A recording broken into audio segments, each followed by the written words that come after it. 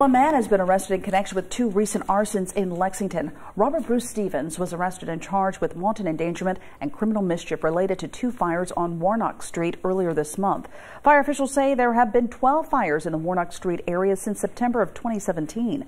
Stevens was arrested on July 18th and charged with 4 counts of wanton endangerment and 2 counts of criminal mischief. So far, no other arrests have been made in connection with the other fires.